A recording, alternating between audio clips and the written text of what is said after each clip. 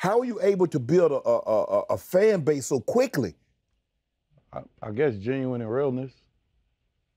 All you gotta do is be real, be authentic. I don't have nothing against artists today, but I never was the kind of artist to be flashing guns and cameras and talking about killing you all day, and that ain't my swag.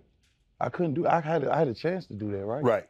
Like I had a chance to make like just manifesting murder is what I call it. So I had that manifesting murder music, right? Right. But at the end of the day, I said, yo, I got a party still. People are like, yo, Waka, you switch it up with EDM, but I'm like, yo, I had that on my first album. Right. I just wanted to rock with everybody. Right. I was entertaining. Right. Because I knew I was a shit rapper. So I said, I'm gonna be the best entertainer.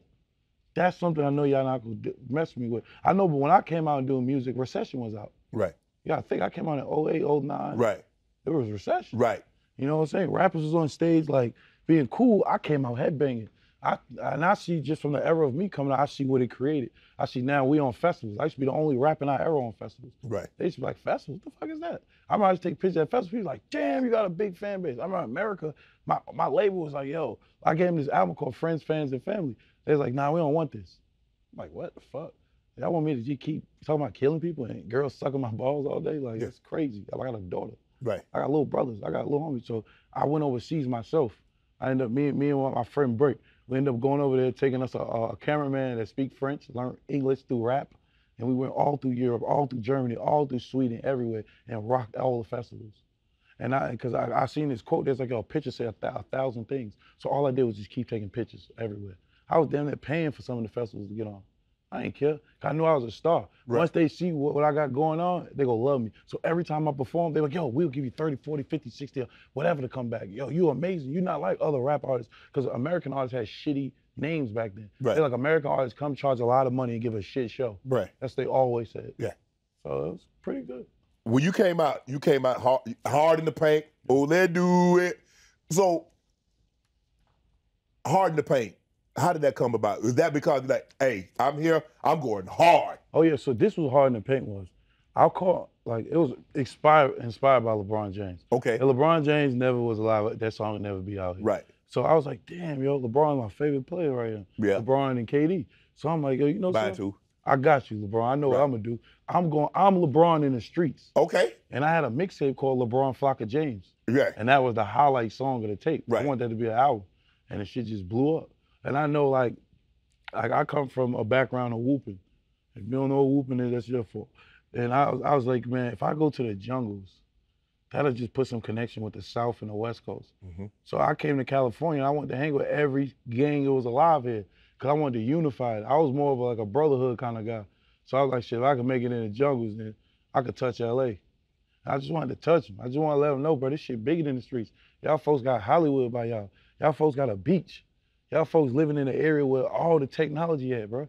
If y'all just put that hammer down, bro, and put your ego where your nuts at, I'm telling you, you'll be real rich. And I wanted to show them, like, yo, I risked my life to show y'all this. That's why I walked in there. I ain't walking there to be the hardest man on earth. I walked in there to show you, man, you got to be lawless and limitless if you want to get to the next level.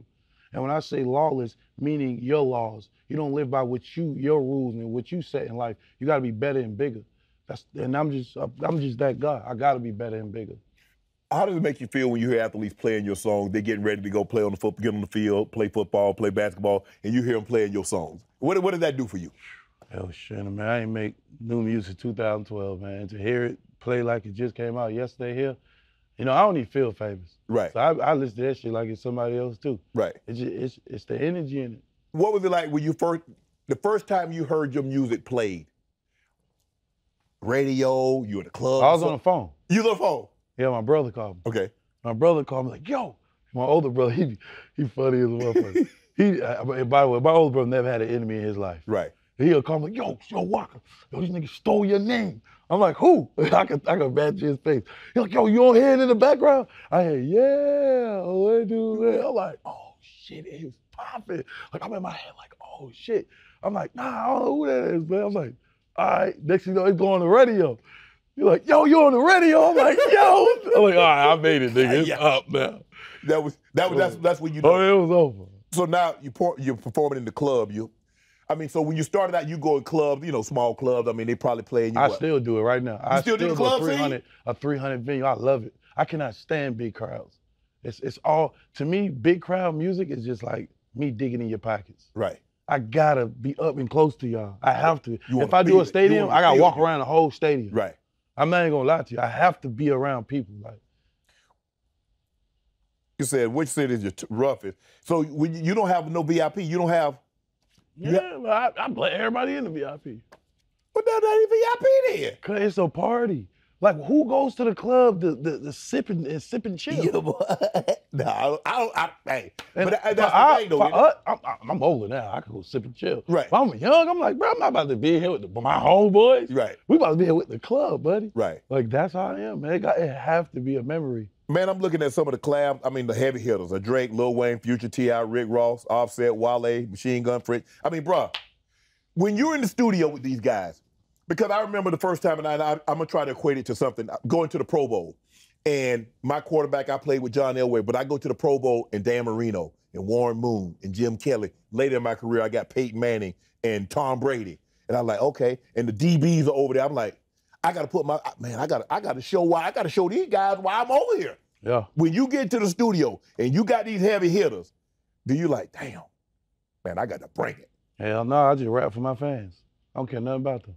Most times I just sing music like, bro, I'm telling you, Shannon, man, listen, basketball showed me it's about the people. Right. I don't care nothing about awards. All due respect to every artist out here. Man, F y'all. I'm for the people, man. I know the most. So you making music for them? You ain't. Man, oh God, they made me. Fans made me, man. I wouldn't be shit without people. So what I look like impressing a celebrity? What I look like trying to out-rap you? I'm trying to out-rap myself to make people love me some more. Right. So it's all about fans with me. I'm a fan for it guy in real life. Like, in real time, I have to fuck with the people. That's the problem today. People don't fuck with people. They just talk shit all day. That's why all this philosophical ass podcasts is coming out there. Motherfucker, put that podcast in the neighborhood and talk. Get the fuck from behind the green screen. That's why I be trying to tell young niggas that doing it. Like, bro, y'all too young. Go touch people. Let the OGs do that. Y'all gotta touch people. Right. These people need that. When I was young, rappers and ball players, it was coming to our neighborhood. It felt good. Now, people get on Instagram and get shooken up. I wish I would. I still go talk anywhere in the world. I don't care how tough your neighborhood is, my boy. Because you just didn't see light yet. It's just dark over there. Right. When I put a light bulb in that motherfucker, it's going down. Right.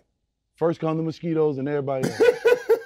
Do you ever get writer's block? Do you ever get like, damn, where I want to go with this? Man, nah. Just don't want to do it. It got to a point like, man, I like my music I already put out. Shit, why make it even more? I can't, and it's hard to rap with people. Like, what I'm gonna rap about? Sleeping with the bad bitch, drinking. I don't drink lean. I don't pop pills. I barely drink liquor. I only just smoke puff a little bit. I can't rap with somebody that's 18 years old. What do we have in common?